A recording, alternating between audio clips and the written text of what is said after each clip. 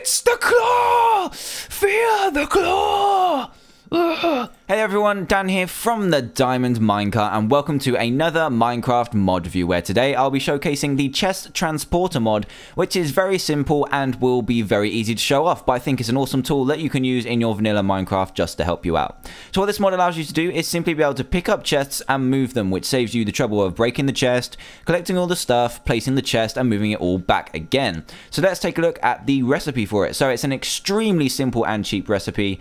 It costs 6 sticks, and you just put them in a kind of Y shape. The letter is Y, and you get a thing called a chest transporter, which looks like a little wooden claw. And what you do is you just equip it in your hotbar, and then you right click on a chest. So this chest has a load of chiseled stone bricks in it, just to make it that much more heavier. And if you right click on it, you'll get a kind of chest picking up kind of image. I'm not really sure what to call it, but what you do now is you walk slower, you dig slower, and you'll have more hunger, and you can't jump up more than one block at a time. So that's really cool. So as you're carrying a really heavy chest, you can't do many of the things that you could do earlier until you place down the chest. So let's carry this to somewhere else. Let's carry it to this. I think this is a prime location right over here, right near the beach. So yeah, if you carry your chest over, your full chest, and you right click on the thing, the chest transporter will break, but your chest will be here all in its glory, and it will have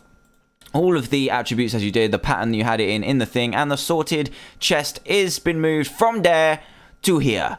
It's magic! And it only has one use for each chest transporter. So that is pretty much what this mod has to offer. That's all that it has, but it is a very simple mod that is very easy to use, very easy to install, and doesn't affect your game too much. All you need to do is drag the zip file into the mod folder, and it doesn't affect your save. So, thanks everyone for watching this mod, and if you do want to try this one out for yourself, then take a peek at the description below to head over to the mod creators forum post, where you can download it and try it out. So, if you also did enjoy this video, then please help me out by giving it a like, sharing it to your friends on Facebook and Twitter, and also please hit that subscribe button if you're very new to the channel. So thanks again for watching, guys, and I'll see you all in the next video.